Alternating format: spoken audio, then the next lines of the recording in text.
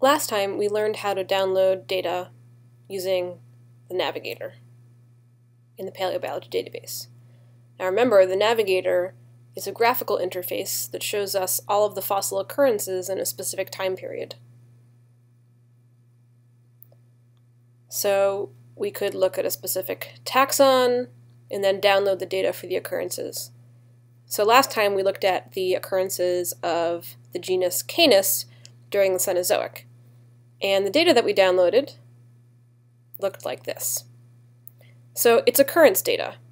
And so what we see here is information about when we downloaded the data and the parameters for the geographic locations. So remember that you can download data from just the area that you see in Navigator, or globally if you zoom all the way out. And then we see taxon name, taxon rank, information about the time period in which it was found. Note that the time periods are not going to be all equivalent depending on the age constraints. Some of them will be more specific or smaller time slices, whereas others will be larger time slices. Here's the ages in millions of years for those time slices. So the earliest age would be the first appearance, and the late age would be the last appearance. Where the fossil comes from. Okay, so this is data that I downloaded just from Central Eastern United States, so we're just seeing states like Virginia and Maryland. And then if we keep scrolling over, we'll find more information potentially that was entered by the authorizers, including lithology, lithological description, and environment. So we can see here that most of these fossils came from cave environments. So when you download data from the Navigator, what you're downloading is occurrence data.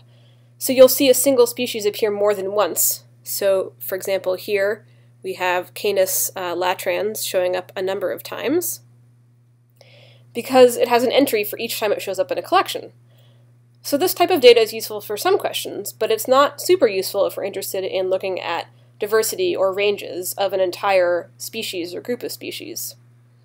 We had to do a lot of work with this dataset to extract that type of information. So fortunately, the paleobiology database will do much of that for us, however, not through the Navigator portal. For that, we have to turn to a different aspect of the paleobiology database, one of the other apps. So for this, we're not going to use Navigator. Instead, we're going to go to Apps on the splash page, Gallery, and then we're going to go to PBDB Classic. Okay, so from PBDB Classic, what we're going to do is go up to the download link, and you'll see there's a number of options. We're going to click the first one, collection, occurrence, or specimen data. So here's our download request form. Now this is the basic option form. We could also go to the full form if we wanted to see more options, but we'll start with this now. So we'll enter our name. We won't change these. Taxonomic level that we're going to use is the genus, and the taxa to include, we're going to look at the cetacea, which includes the whales and the dolphins. Oldest and younger intervals, we'll just leave this blank because we want to look at all of the cetacea. If we were only interested in the cetacea from a specific time interval, we could enter that here. So we could say Pleistocene to Pleistocene, or Eocene to Oligocene, for example. And then the other thing to note is that we have lots of other options here. So under included collections, we could look at different lithologies, different environments, different environmental zones, and different continents or paleocontinents. Under collection fields, this is going to include the information that's going to be downloaded. So the important thing here is time fields. So right now the paleobiology database standardized 10 million year bins is clicked off, which we pretty much always want to keep. But if we were interested in other time periods, like period or sub-epoch or stage, we would need to click those here now. Occurrence fields includes other information that we might want to include in our download data, but for now we're not going to worry about that too much. So now we can create our data set. It gives us information about how to cite the data, and we're going to just download the data, and then it's going to give us a bunch of options for things to download. You can download occurrences, just like what we saw in Navigator, or references, but what we're interested in right now are taxonomic ranges. So we can just click on that, and it will download our data.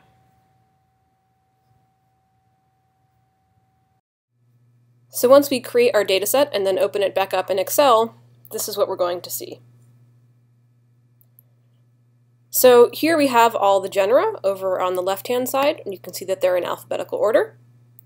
And then the next columns show base of range in millions of years. So this is the oldest or first appearance of this genus in the fossil record.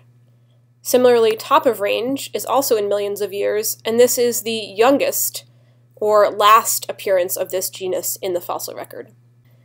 Collections shows us in how many collections this genus appears in the paleobiology database.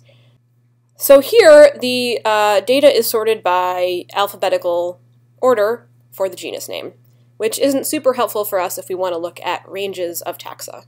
So to reorganize the data according to age, we can just select all the data here and then click on this little funnel filter tool. And that will make each one of these top categories into a sortable column. So if we click on base of range, it'll ask us if we want to sort by ascending or descending order. And if we click ascending, here we go. We can click descending, and it'll reverse. And we can do that with top of range as well. So here, top of range, all of these taxa that have a 0, this means that these genera are still around today. So there are species within these genera that exist in the modern. Okay, so now we have our data sorted by top of range with our taxa that are still around in the modern at the top and those that went extinct a long time ago at the bottom. The next thing we'll do is learn how to make a range chart. So that will be a bar chart that shows one line for each of these genera, showing their first appearance and their last appearance in the fossil record.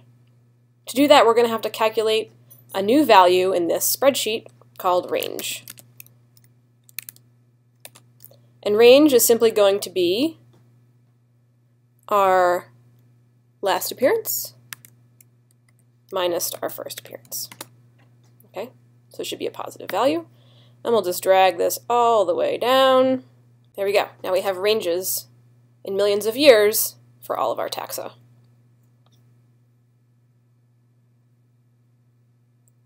Now I'll just show you a graph with a selection of this data. So let's start with this genus here, cell 35, and we'll go down to 60. So I'm selecting the range, and then I'm going to select top of range, okay?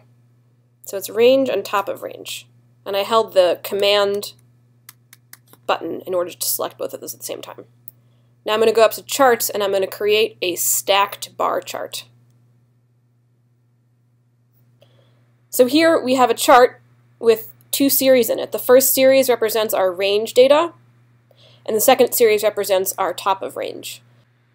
So now we're going to trick Excel into making these floating bars by going to Format Data Series for our blue lines here. And in Fill, we'll go to No Fill, and in Line, we'll go to No Line. Click OK. There's still a shadow, we can get rid of that later. But as you can see, now we have range data for all of the fossils that we selected. And so we can create this type of range chart for all of our data or of a selection of our data, and it can show us temporal trends and patterns in genus origination and extinction in the cetacea over time. If you want to flip the axes, which I like to do so that present is on the right, you can just Control-click on the axes or right-click on the axes, go to Format Axis, Scale, and Values in Reverse Order. So now the present is on the right.